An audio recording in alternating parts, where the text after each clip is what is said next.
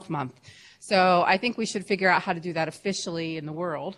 But April here is Integrative Health Month. You're going to hear a lovely talk about integrative health in the big picture and complementary therapies. And then on April 24th, same room, same time, you're going to hear about how we deliver this to our patients, families, students, and providers. So how do we integrate that here at the University of Vermont Medical Center? So we'll be excited to see you back for that one. I'm using this funny microphone, even though I'm pretty sure you all could hear me back there, because we have people live streaming from other parts of our network, and I'd like to welcome them. If you have a question to ask at the end, someone will bring you a microphone, because we can all hear you, but over the lake they can't, unless you're talking into a microphone. I'd like to take this opportunity to ask you to turn your pagers and cell phones to stun so that they don't interrupt the presentation.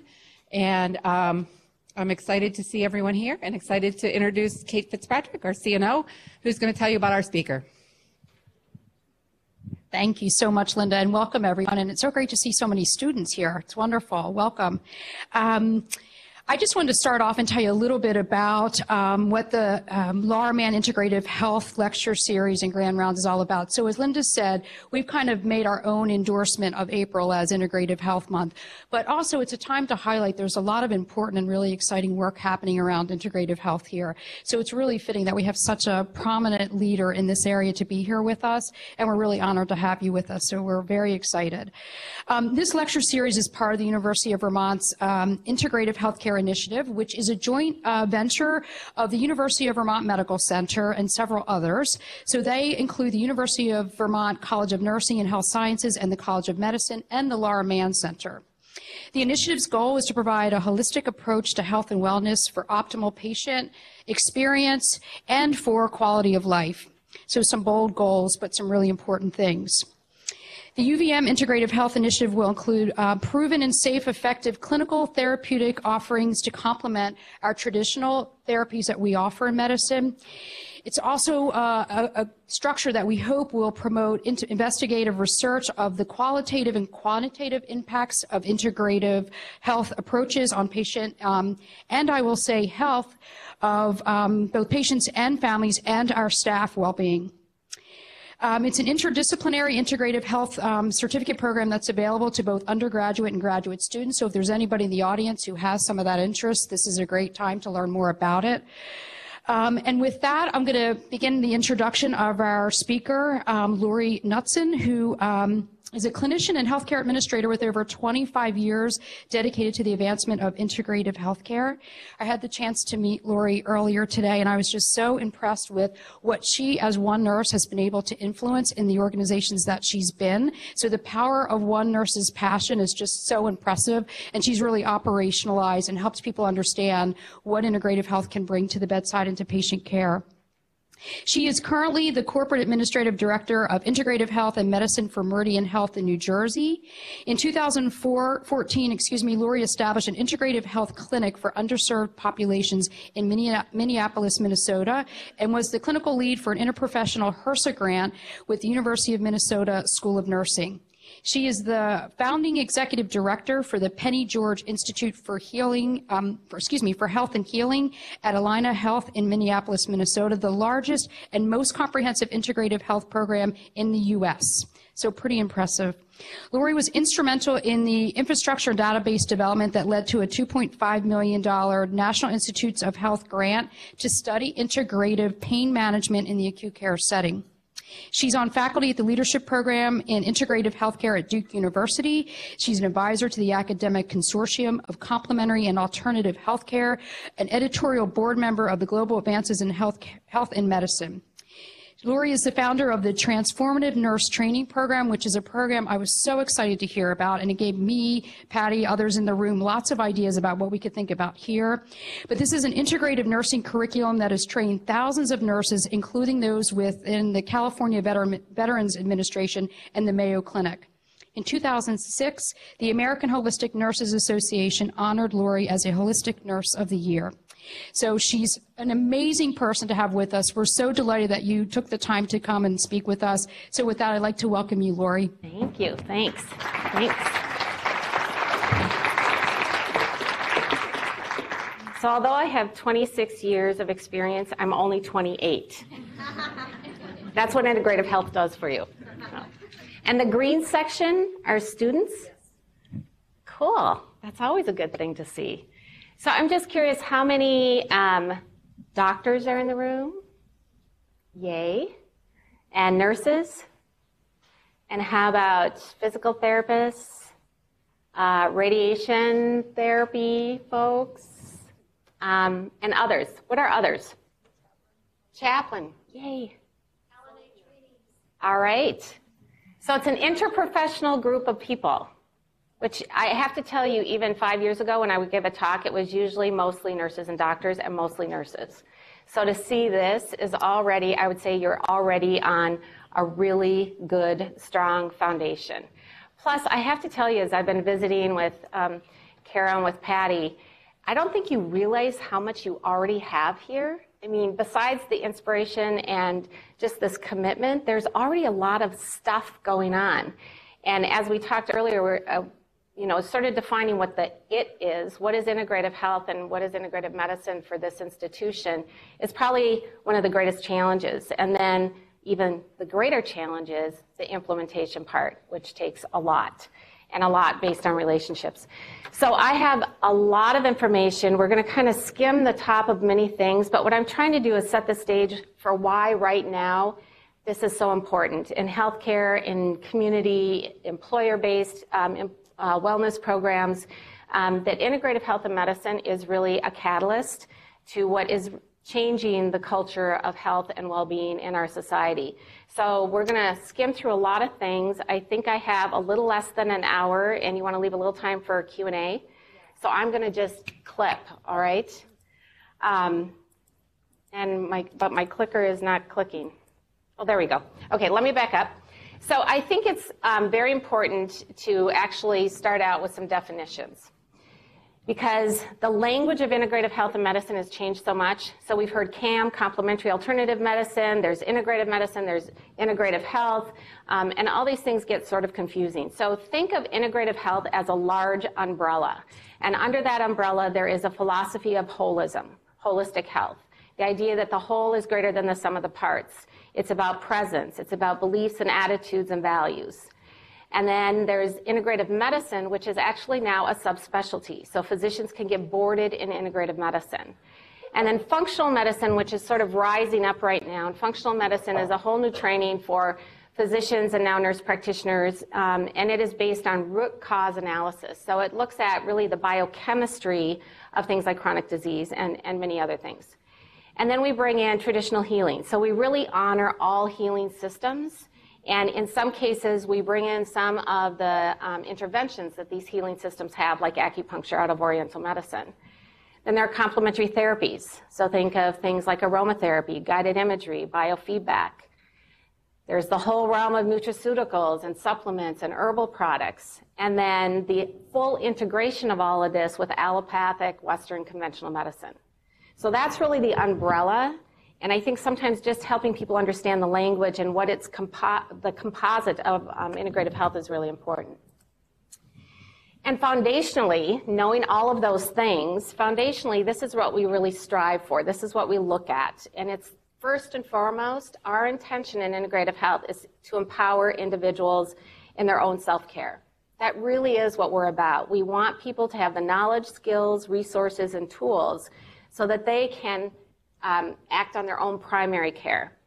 We believe that self-care is the true primary care. So that's the first and foremost. Nutrition, looking at food as medicine, that food is not just about something that takes care of hunger, but that we actually can reverse chronic disease through food. That physical activity is important, that sleep, underlying, is foundational to integrative health and healing. The sense of mind and body connection, how our thoughts directly impact the biochemistry and physiology of our body. The sense of purpose and meaning, which quite frankly, and I'm glad to see that there's chaplain representation here, but that sense of what gives my life meaning, what makes me get up in the morning, my relationships. So all of these things are the foundations of integrative health. Does that kind of help set stage between definitions of language and then just understanding that integrative health is not acupuncture. Integrative health as a whole is not massage therapy. Those are elements of, but it's much bigger. It really is a whole way of thinking and a paradigm shift. So why is it so important right now? So I'm going to run through some things that may be already familiar to you, but I think when we put it all together, it paints a picture of why it is so important that we focus on integrative health right now. So this came out from the federal government. It's titled Your New Healthcare System. It's meant for the layperson to travel the map and figure out how you get good health care. Now, I think it's really interesting. Can you tell me where the patient is?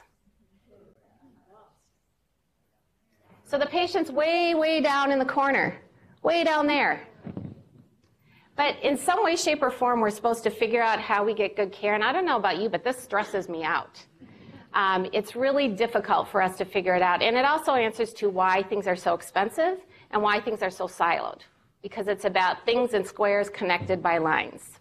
And I typically say when I go into an organization, what I look at is the white space behind, because that's all our opportunity.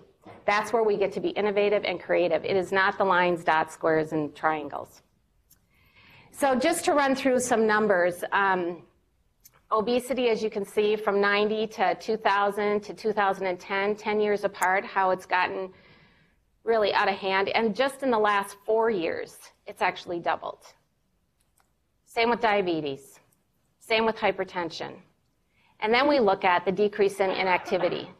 So as chronic diseases go up, things around lifestyle management, our activity levels are going down. And there's a definite correlation between those. Then we have this epidemic of depression. This is actually sort of old because Rand did this study back in 2004. But when we think about 2020 as being what the World Health Organization says, the tipping point of depression becoming the second leading cause of health impairment worldwide, we're only 4 years away from that. And I would say to you that depression is one of those components of purpose and meaning in life. So what does that mean? People are really struggling with their sense of purpose and meaning. And depression is linked to physical activity and lifestyle decisions and obesity. And so all of these are correlated. And then, of course, we have this huge epidemic of opioid analgesics, that rise is just going up and up and up. And I know that your state has some activity around that. But in and of itself, we've, as a medical establishment, have contributed in a great deal to this, because our tool bag in medicine has been relatively small to deal with chronic pain conditions. And what do? We give them medications, and people become addicted, and they become addicted to more than one. In my previous clinical life, I worked as a chronic pain nurse. And I have to tell you the devastation of what I saw in what I called cocktails of medications that still were not helping the person with their pain, because the pain is much more than just physical. It's emotional, it's psychological, and it's spiritual. But we don't address all of those elements when we think about pain.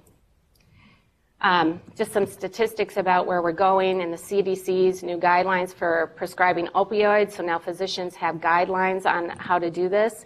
And what I want to say is that this is as difficult for practitioners, physicians, and nurses as it is for the patients that they serve. Physicians and nurses do not want to create this. It's just we don't have enough tools in our toolbox to answer the whole person. And so we end up in this sort of crisis state. But the beautiful part of this is it's an opportunity for integrative care, because the CDC is saying there are non-opioid treatments to chronic pain, and we need to look at those, and we need to pay for those, and we need to integrate those. So you add all of that, chronic disease, chronic pain, our lack of multiple tools in the toolbox, then you add in the systems requirements that the feds are looking at. We need to have high HCAP scores in order to get our payments. Most of these, as you can see, are not quantitative measures, right? They're qualitative. They're about relationships and communication and physical environment, pain control. This isn't necessarily quantitative science. This is about creating a human experience. And so if we can get paid on creating a human experience, I will tell you integrative health has such a role in that patient experience. And then you all know the 33 measures that are required to meet in order for payment or some payment. So all of these pressures between the people that we don't have the tools to care for, the chronic disease that's happening, the lack of knowledge and skills on the individual to be empowered in their own health care, the federal standards and regulations, and it becomes this place where we really feel like we're in crisis. And it's hitting us as providers. We're responding to this in negative ways. So when we look at, this was a study that was done in 2012 and published in the Archives of Internal Medicine, that the physician burnout is skyrocketing. And I will also tell you that the physician and nursing suicide rates are skyrocketing. And medical student suicide rates are skyrocketing. Something isn't working very well, and we have to find an answer to it. And I thought this was kind of funny, because it's true. Sometimes it feels like 24 hours a day I am stressed out by all these things around us. And I also think sometimes we don't realize the impact of all the things that I just spoke about, but every single day in healthcare, each one of us is impacted by all of those things. So we really are at the perfect storm.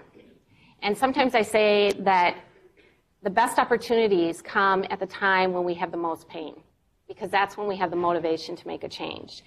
And I think when we talk about the healthcare reform, that was sort of initiation to say we need to do something in healthcare, although I would say it was more about payment reform than actual healthcare reform, but we're moving in that direction. So this is why the stage is set for integrative healthcare. And I couldn't be more proud to be in this time frame, and more proud to be with organizations like you all who are taking the courageous step forward to make this happen. I love this quote by Buckminster Fuller: "You never change things by fighting the existing reality.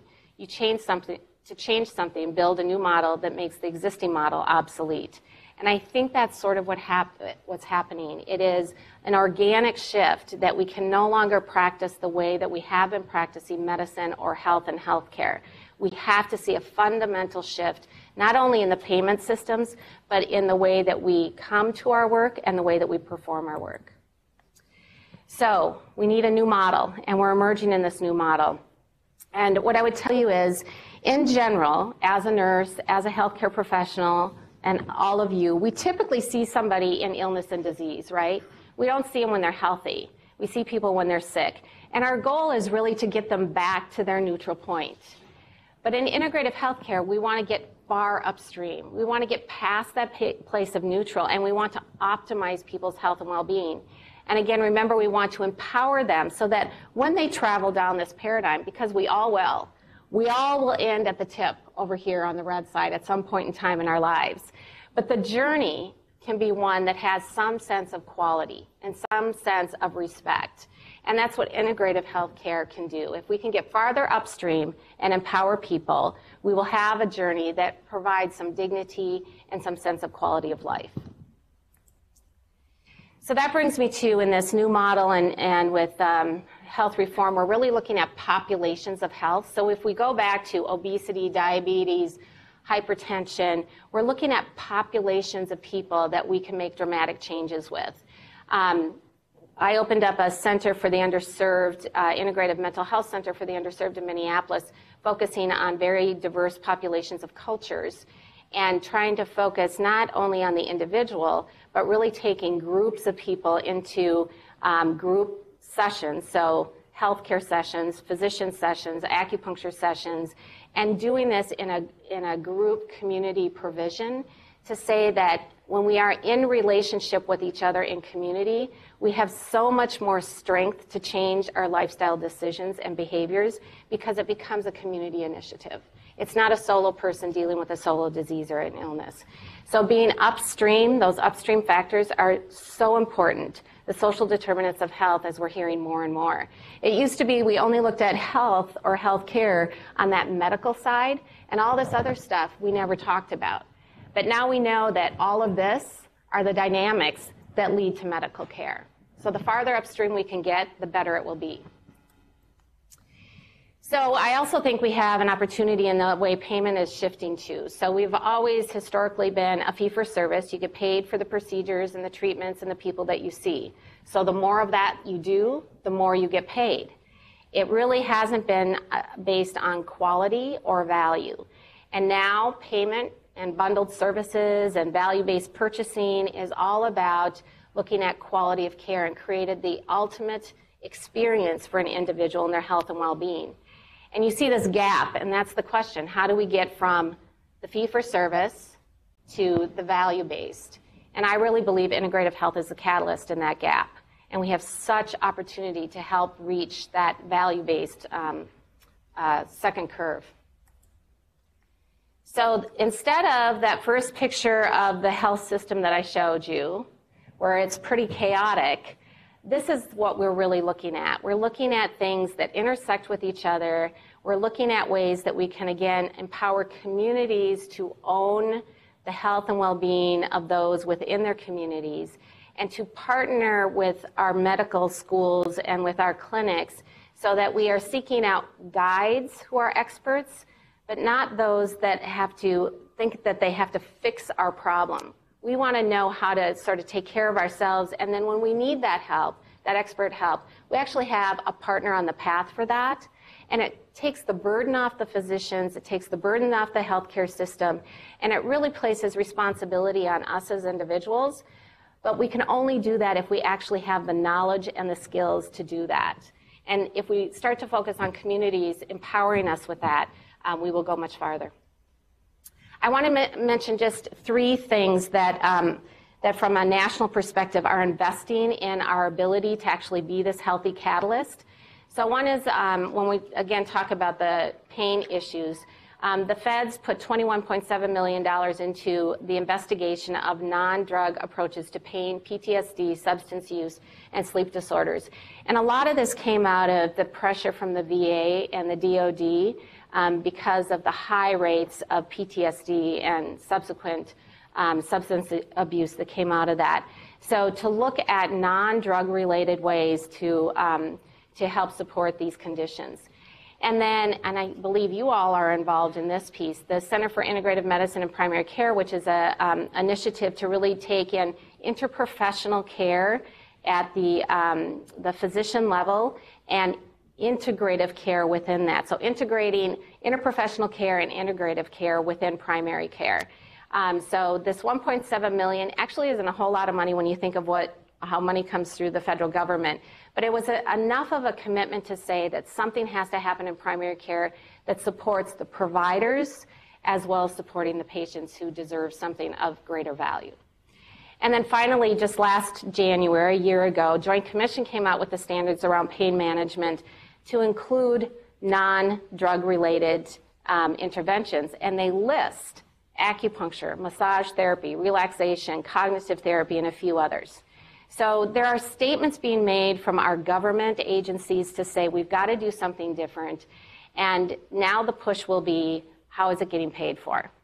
Because not all of this is being paid for. And then there's this, and Janet Kahn, who many of you probably know. Janet has had a big role in policy in Washington around integrative healthcare. And you may not know this, but Janet is the leader in policy and integrative healthcare in the country. And yet, yes. She is. And she's right here. She's like yours. I would use that and abuse it when you need to. So this statement about that states need to see all providers who are licensed and credentialed as equals, and insurers need to acknowledge that. So it's important that each state understand who is licensed in their state. So, for instance, acupuncture is licensed in most states now, so most insurers will cover acupuncture to some level. We all know there are multiple policies that are out there and everybody pays differently, but most states and most insurers now cover acupuncture specifically for chronic pain conditions. So this is also an important national statement to say we will not deny licensed providers in your state from being insured or having insurance coverage. I wanted to mention just this article that I published with a couple of friends of mine not too long ago. We wanted to look at the National Health Survey that comes out every few years. There's a component that is the alternative health supplement, and it looks at the utilization of CAM, complementary and alternative medicine, by consumers. But there's a component that we looked at. We wanted to see what healthcare providers were doing, their utilization of CAM. So we actually studied the data, and what we found was that personal CAM use by healthcare workers is greater than the general public. But it's quiet. People aren't talking about it. So as physicians, nurses, other healthcare providers, we're actually seeking out some of these complementary approaches for our own self-care, but we don't want to talk about it to our patients. And what would happen if we actually were vulnerable enough to discuss our own personal utilization and satisfaction in using these kind of therapies to our patients? It would open them up to telling the truth to us about what they're using. And so I would encourage all of us to start having that conversation. If we're utilizing it in our own care, shouldn't we be vulnerable enough with our patients to tell them that so that they can feel comfortable in informing us about their utilization? So I want to just talk a little bit about pain, because pain is a huge component for healthcare systems. Again, it's a huge component from a community perspective, as we were talking about opioid utilization or overutilization. So at Alina, where I was previously, we did an inpatient study and looked at pain management. And we had very large populations of people to study, which was great. And we actually went through our service lines. And although you see the pre-scores are pretty low, remember, we didn't change their current care that they were receiving. So they were probably already receiving pain drugs. What we wanted to show was the influence of complementary therapies in addition to normal care. And so as we were able to show in all the different patient populations, so it didn't matter if you had a heart condition or if you had a neurologic condition or if you were delivering, the therapies that we were brought forward to manage pain were effective across patient populations. And then we also did that for anxiety, because what we realize is anxiety sometimes is a precursor to pain. People think of anxiety and they interpret it as pain because they don't know what else to do about it and because they can ask for a pain medication to reduce their anxiety. So we misinterpret anxiety as pain, and then we cause a whole other sequela of events with side effects. So we saw that we affected both anxiety and pain. That led to our research study that we did overall that led to our $2.5 million NIH grant. So what we know and what we've been talking about is when you want to focus on something that's going to have high impact both in patient care, patient experience, provider provision of services, and have an economic value to the health system, pain is something that affects all populations. And so it's one area that I often tell people when they're building programs, focus on pain, because that's where you'll get your biggest bang for your buck. So the National Center for Integrative Primary Healthcare, I talked a little bit about that. You guys are already involved in that. I hear you have maybe the largest coalition of participants, which is really cool. And this is an important thing because it's really looking at the education value for primary care providers. And it is interprofessional because it's coming out of a HRSA grant. And this right now is on trial. I can't remember, it's 3 years or 5 years of curriculum development. The intention is that it's for students who will be coming out of school. And my hope is when we talk interprofessional that it's not just for medical students, but that it will be for all students. And I hope it's also for those that are already out practicing, because people need this kind of education. Then we have the Academic Consortium for Integrative Medicine and Health, and everybody now is changing their name. Everything is now going to Integrative Health and Integrative Medicine versus Complementary and Alternative. So the language is evolving as the practice is evolving. The Academic Consortium is a very large consortium of academic health centers across the country. I think the number is something like 65 now. And I don't know if Vermont is a part of that. Yeah, so see, you're already in. You're already in the club. The value of being part of this consortium is there's significant amount of partnership and research to continue to validate and show the evidence around integrative healthcare. So I would encourage you all to find out how, now that we all know that you're a partner in this, how you can utilize that resource, because it's a very good one. And then there's the Academy of Integrative Health and Medicine. So this is an independent group. In fact, they just transitioned over the last couple of years because there was the American Holistic Medical Association that now merged with this group and they've become one. They have a lot of offerings, a lot of trainings, They have an annual conference. So again, it's just a platform for learning and education as you're moving forward. And truly, I would go online and look at some of their free offerings because their intent is to bring this out to the community. And then there's the Academic Collaborative of Integrative Health, which started really as all the sort of CAM schools, so Bastyr, and locally in Minneapolis, it was our Northwestern Health Sciences University. There are, I don't know how many now, 20, 25 of these academic health institutions. They gather together to create some standardization around their own training, and now they are integrating with the other academic group consortium so that it really becomes interprofessional education and training. So even the world of integrative medicine is moving from its own silos, because we had integrative medicine on the conventional side and we had all of the CAM providers not necessarily always integrating, and now there's that push to all be one. So there's a lot going on. Again, I'm just setting the stage for you to understand why now is just so pertinent for us to be acting on this. And then I spoke to a little bit about the Integrative Health Policy Consortium. One of the things that they are working on is this piece about Cover My Care. So they're trying to help states and health insurers begin to cover care for services.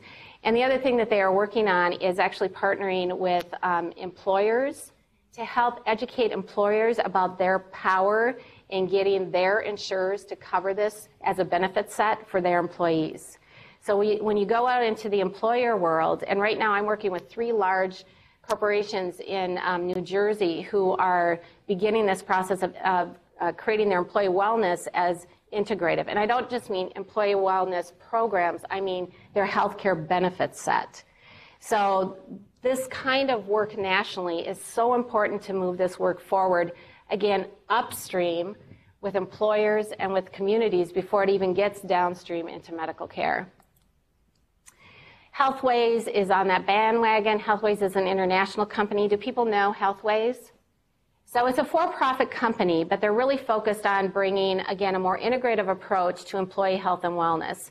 And they're doing several different things. They actually have a database of CAM practitioners, if you will, that they have vetted based on certain credentialing and other regulatory requirements.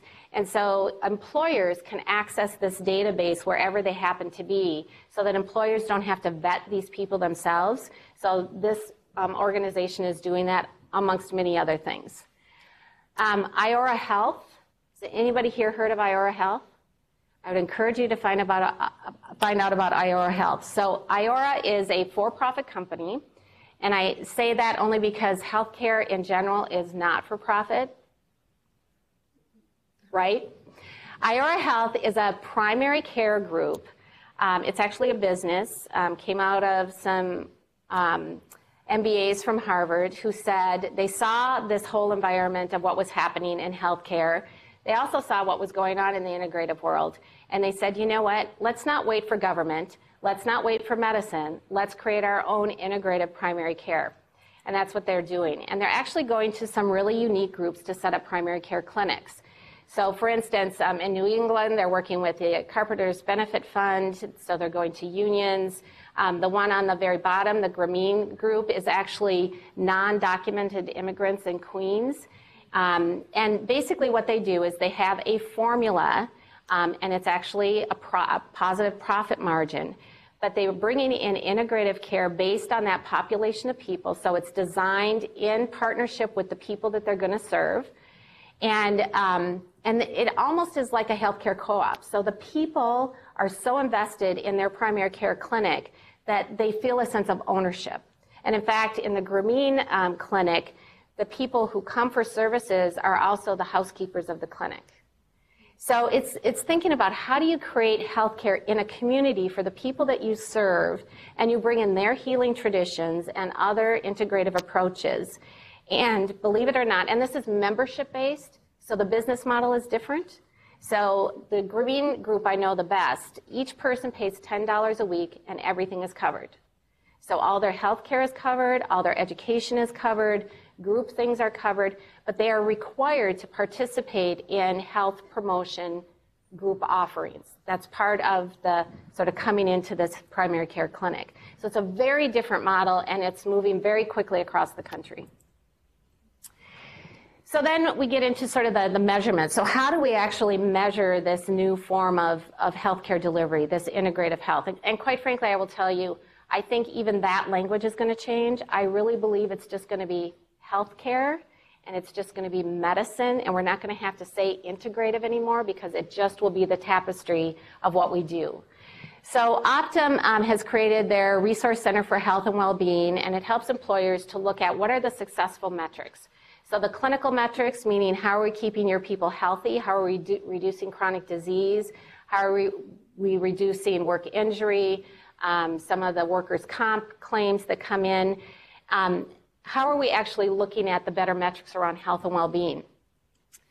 And so they've been doing a lot of value-based metric design, and you can actually get some of these white papers for free, and I would encourage people who are interested in understanding the economics and the clinical measurement tools to take a look at this, because I think their formula is something that can be applied to health systems.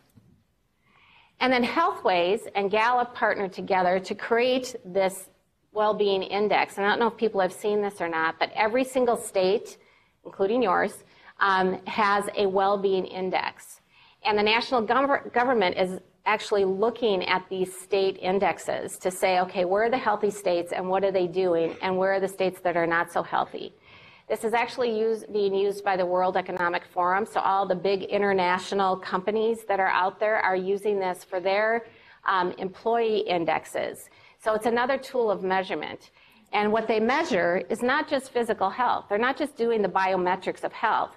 What they're well-being to them are these things: purpose, social, financial, community, and physical. And I think we have to start thinking again, when I showed you this social determinants of health, that's what these are. So people are thinking very upstream about what do we mean by health and well-being instead of just measuring disease and illness. And I think that's where we need to go. So this actually came out just this spring. This is the World Economic Forum's publication, which is free online, and they use the Wellbeing Index, and their whole focus is how to realize returns on health.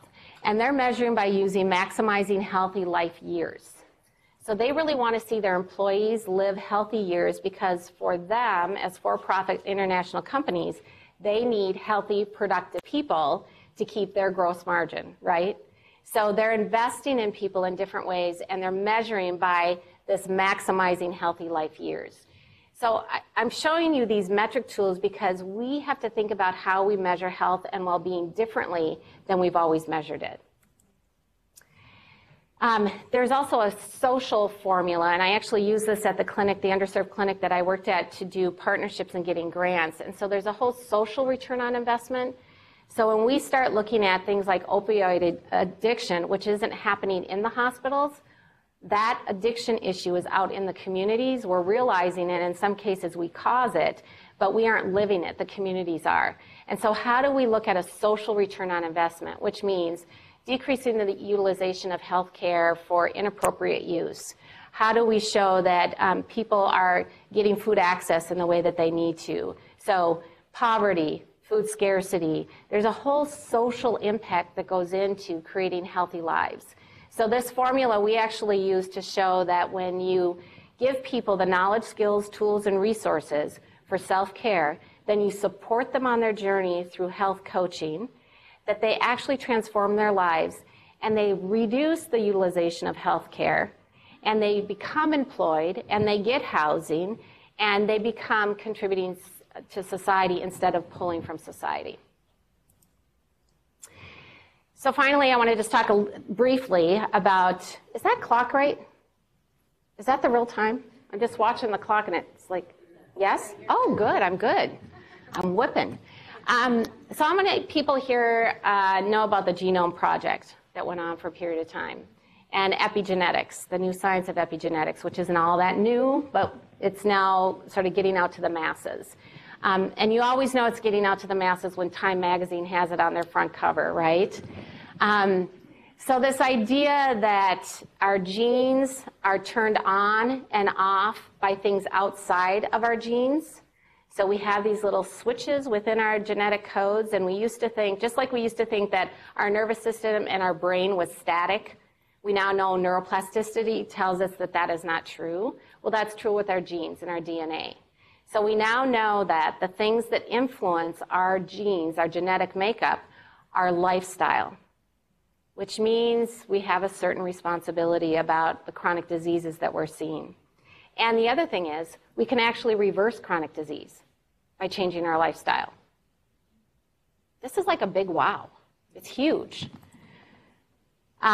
So just as I spoke about, the things that turn on the genes and turn them off are based on the things that we eat. So as I talked about, food is medicine. We also can think about exercise as medicine. And truly as medicine, because it will change your genetic coding. It's not just a trend. There's an actual application to our physiology. So I talked briefly about functional medicine, which is another emerging medicine that is coming under this umbrella of integrative health and medicine.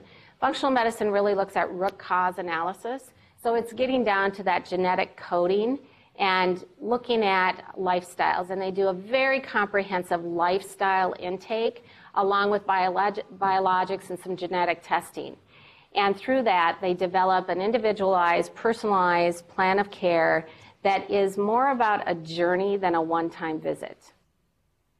So this is sort of the emerging things that are coming forward in training. I'm going to skip over that one. So the last place I want to take you to is sort of the new things that are happening in the way of healthcare and integrative care. Everybody knows Uber. So Uber is now moving into the healthcare world, and it's moving into the integrative healthcare world. And in New York, there's a company called Zeal, and they are Uber Massage. And there's another company called Uber Acupuncture. So on your phone, when you need a treatment, you just dial up, and your person shows up wherever you are. This is the way consumer-driven healthcare happens. You know, you find a technology, you find a model that is more service-based, you apply it to healthcare, and pretty soon people are designing their own primary care, right? Which is exactly what we want them to do. Remember, our own healthcare is our own primary care. We will seek out medical care when we need it, but hopefully most of what we do is through our own access of resources and knowledge. So people are getting really smart. A couple weeks ago, I was at a technology conference, a healthcare technology conference, and I was absolutely amazed by some of the things that I was seeing. And so the little piece up on the top, which you just put on different points on your body, measures everything from EKGs or EEGs to your emotional stress, your blood pressure, your heart rate. It's sort of a vital sign composite that you download into your iPhone, and it comes up with sort of a diagnosis, if you will, and a treatment plan for you. Should you call a doctor right away, or should you learn mindfulness? Should you just take a breath? Should you eat something? So it'll actually create automatically, based on these scores, what kind of plan you should have. The one on your right is eye exam. So this little piece just fits on your iPhone. You put it up to your eye, and it will do a vision exam. Downloads, tells you what's going on, tells you should you call a provider or should you do some other care and treatment. Same with the one on this end, stethoscope that does a multitude of other diagnosis pieces. And then these meditation devices that are coming out, the Muse, which is on the bottom, and Think, THYNC, which actually looks at your beta, alpha, theta waves and helps for people who can't seem to settle their mind down because they're thinking all the time. It actually helps to get you into the brain waves that allow you to meditate and calm your mind. So people are, technology is really blowing me away. In fact, I'll tell you one other one. Are there any acupuncturists in the room? So there's one, and maybe you've seen this, but similar to that little round device that I was showing up there, there is a PhD acupuncturist working out of a little science room at Harvard, who has designed a device that actually diagnoses tongue, pulse, takes in all of that. You put it into you hook it up to your iPhone. It comes up with what your diagnosis is and where you have stagnation or whatever it might be in your Meridian system. Then it shows you the acupuncture points that you need to address, and you flip the thing over, and it has a little acupuncture device that you self-acupuncture. I know, crazy? I know. So I think instead of the perfect storm, I think we have a blue ocean. We have such a huge opportunity to be part of this amazing change that's coming forward. And the beauty is you guys are all on the front end of this, and you have amazing support, and you have Kara, who's really working hard to try to implement and organize and operationalize some things. And what I would say to you is, don't fear the future. Jump in, because even though you're here as healthcare providers, you're also people who need healthcare. And it's as much the time for people in the community as it is for us. And I just think it's so exciting, and we have such an opportunity.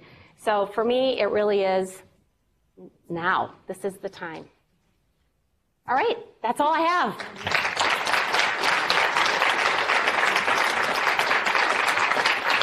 And I think we have about 12 minutes for some questions, if people have any questions. And somebody has a... Okay. And there's a mic.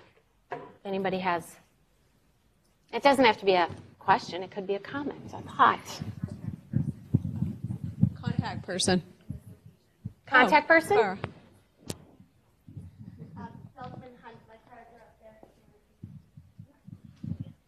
You should stand up so people know what you look like.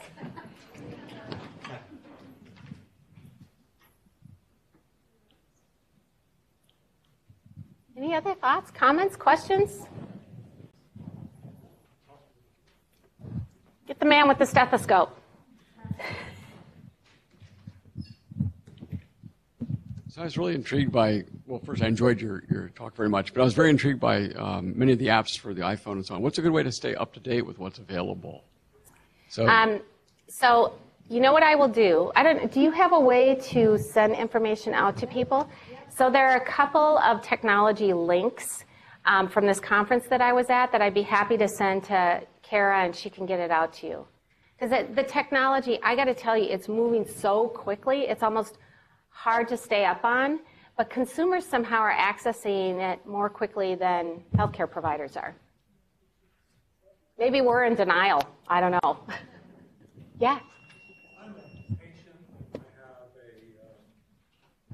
some sort of mundane types of problems that integrated healthcare probably is the right thing to look at. I have sciatica, arthritis on my right side, and I get leg cramps.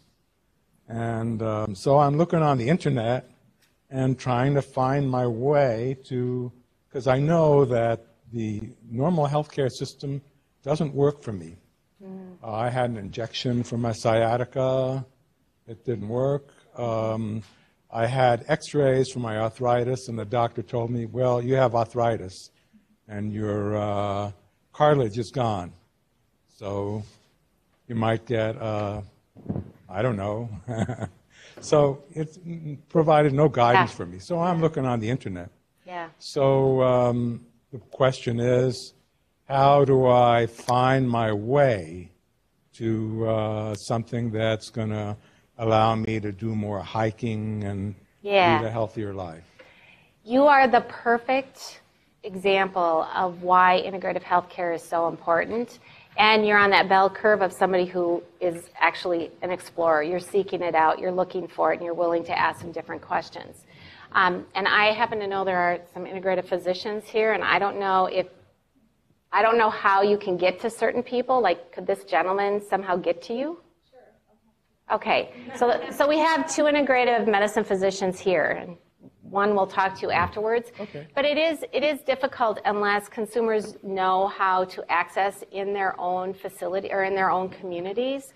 And that's why Healthways has developed this opportunity, and that's for consumers too, to actually go online and see who's available that has been, and when I say vetted, that they've been looked at for their credentials and their level of expertise. But it is difficult. Kara? We also have a network of providers on the lauramancenter.org website. You can find an integrative provider locally. Sometimes it's hard to know who to go to. Your primary care provider might be a good start to help. Oh, sorry. I said we have a website, lauramancenter.org, which is a network of integrative providers. So you can go online and find a local provider. So I just want to say, ideally, individuals like you, which are probably the majority of people now that they're suffering with something like an arthritis or whatever, that ideally your primary care clinic would be a place for you to gather those resources. And that's why the training, the grant that is helping with integrative primary care centers is so important. You are that person who needs that kind of integrative approach. And hopefully in the very near future, primary care clinics will include integrative care as part of that. Yeah. Hi, Lori. I know you. I'm Hi. a physician at Northwestern Medical Center, not too far from here. Where do you put lifestyle medicine into all this? Where do I put what? Lifestyle medicine. Lifestyle? Lifestyle. It is. This is all lifestyle. That's why the whole epigenetics piece. But and you know this, physicians are not trained in lifestyle medicine, right? You are. Exception. You are. But in general, that's not what physicians are trained in. They're trained in disease and illness, right? And it's more of a fix-it model than a health promotion model. But it's all about lifestyle. And that's why right now our focus in some ways has to be so much on the consumer, again, empowering them with the knowledge and skills, like this gentleman who's exploring that himself. We're in this transition place where we don't have the systems in place yet, but we have this epidemic of people who really need it. The lifestyle is the core. Yeah, Janet. So two things. I want to make one comment on what you're just saying, which is I just got an email today from Dean Ornish saying over the weekend there was the annual scientific meeting of the American College of Cardiology. 1,000 cardiologists got 6 hours of lifestyle medicine download. So it's happening, it's starting, but that's the thing. It's going to be specialty by specialty to get it into the... Or the academic institutions making that part of their curriculum. Yeah, exactly. So here's my question. It's a different thing. It has to do with, so thank you for the plug for IHBC and the Cover My Care effort, Yeah. which is important because that is what is going to take it out of coming into medical centers like this but asking patients to pay for it out of pocket. The issue really is coverage. Mm-hmm. What else do you see on the horizon that's hopeful besides 2706, which we're all working on? You mean from coverage perspective? Yeah, how do we get it to people who, what is happening at CMS? How do we get it to people in Medicare, Medicaid, people who... So the way that I think we're going to see it is in the value-based purchasing where we have bundled services. And so the integrative components, and I'm not just talking about the interventions of massage or acupuncture, but really lifestyle medicine. When that can be bundled into these value-based purchasing components, that's when payment is going to happen. But I also say that I think the Iora Health model is an interesting model. At $10 a month and I get integrative primary care.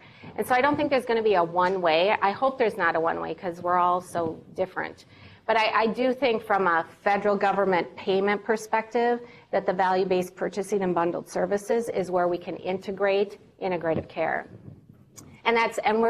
I'm working on that right now with these employers, so that's the other direction, is that we don't wait for government, but we go to employers and we empower them with the knowledge of how they negotiate their health care benefit sets to include these things. Yeah. A couple of thoughts based on what you said. I appreciate your bringing technology into the discussion. I've often thought that speaking broadly, medicine has had this pendulum of high-tech, low-touch, which has been a problem, and integrative therapies are often high-touch, low-tech. Yeah. In other words, an acupuncture needle or a massage person's hands are pretty low-tech, but they're very high-touch. And I think also Western medicine has excelled with the objective data that's provided, and integrative care is often excels in the subjective part of medicine, but both are really important. And my dream has always been, you know, true integration sort of brings the best of both together, Right. so that when we add technology to these high touch therapies, it shouldn't take the touch away. Does that make sense? Yeah, it makes total sense. yeah. And I think that that's part of the issue. Even, do you all remember when you went live on Epic? And there was this feeling of you're spending way too much time in front of the computer and you're losing the relationship, that humanistic touch point with people, because we get so based in technology. And I think that that's always a balance. And I think as providers in the integrative world bring in more technology, that's something that they're going to have to be aware of too. We get so dependent on that and we move away from the relationship. And it's not just the touch, it's just that human sense of presence with another human being, which is part of the therapeutic healing process. There's one in the back.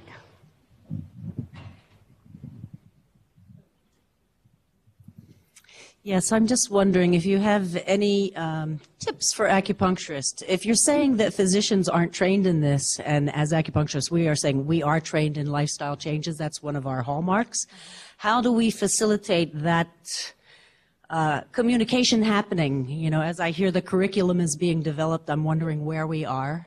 We are frequently not included in any form of the advisory boards, et cetera, et cetera, et cetera.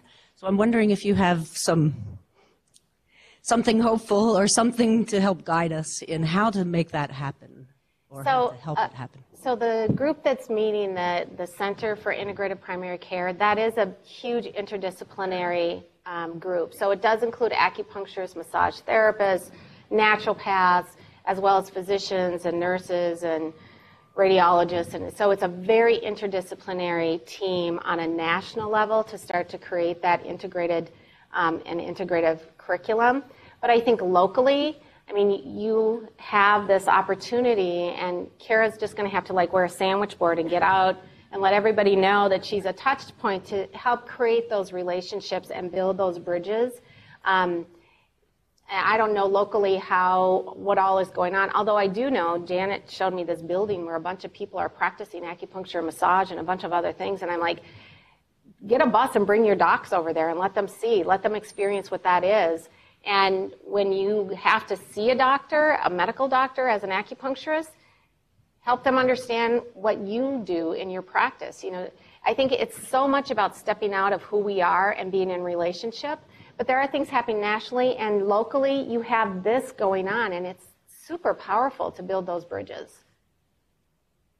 It's oftentimes we think about how we're not being included, and I would say, how do we step up? You know, like we all have to step up to be a part of it and figure it out, and you just did. Yes, I've met with Kara. However, I saw the eye contact. It's, you know, It takes time. that's for sure. And Robert is on our steering committee. We have an great. acupuncturist representing. I think one more. Thanks, Lori. That was a great umbrella. Yeah, kept me dry throughout the. I have I guess a couple of comments and then a question. One comment, I think I'm just dovetailing on Robert's comment about technology, and my concern with all these kind of cool apps and whatnot is that patients are going to think that they're a doctor and be diagnosing and self-treating, and so I think that there's a place, you know, for, you know, a blood pressure or, you know, those kind of things. But when it gets to where devices, I think that's a dangerous path in some ways. I think, and getting back to your history with Alina, I was wondering if you could comment just on segueing on our acupuncturist's concern about how do we actually shift the Titanic I mean, there's enough evidence now and enough, research on a lot of these integrative approaches, but yet there still seems to be difficulty getting, maybe it's education, I don't know, but I'm wondering, like at Alina, I'm sure when the program with Dusick and those working at the hospital, there must have been a point where this was a new thing, right? And you had to somehow get in there, and then it seemed to me, just from the history, that maybe you had to prove yourselves. I'm just wondering, how did that kind of get to where you had thousands of patients that have had integrative therapies, and how did that happen? Well, let's see. What time is it? I mean, that's 10 years of work. It's building relationships. It's definitely from day one building your data repository. I mean, you absolutely have to collect data about everything. I think we probably had like 3,000 data points that we collected. Some of it became not meaningful, but the point was you have to collect not only care data, but operational data and financial data. And you have to create this package that you are constantly selling every single year. And I think sometimes we think about what service do I implement, how do I operationalize a service, and we forget about sustainability. We just want to get that service in place, and we get sort of narrow-minded. But without data collection, you really can't tell a story, and you can't move the dial. So that, to me, that's absolutely fundamental. If you were going to have, your ideal primary care clinic, or even your ideal inpatient service, what would that look like? I can't give that away because that's what I'm in the midst of trying to create at Meridian. I see. It would be fully integrated, and we wouldn't even be using those words. And it would be driven by the patient, and there would be the partnership of the provider, no matter if it was a physician or an acupuncturist, that it wouldn't be, there'd be a balance of power, and there'd be a balance of knowledge. I just think it has to be a partnership.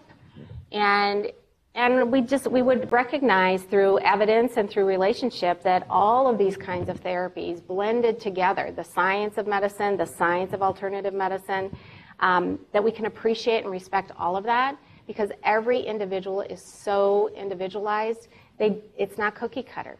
And that's true if somebody's going in to see an acupuncturist. I don't want a cookie cutter acupuncture appointment. I want a holistic approach to who I am as an individual. So ideally, it's all integrated everywhere across the continuum and into the community and from birth to death. How's that? Yeah, I think it it's all paid for, and it gets back to the art of health care instead of it just being a technology. It's absolutely an art. And implementing and operationalizing something like this is an absolute art. Yeah? Well, we can ask questions out there. Okay. Thank you so much for coming. Thank you. There's light refreshments outside. Everyone's welcome to stick around.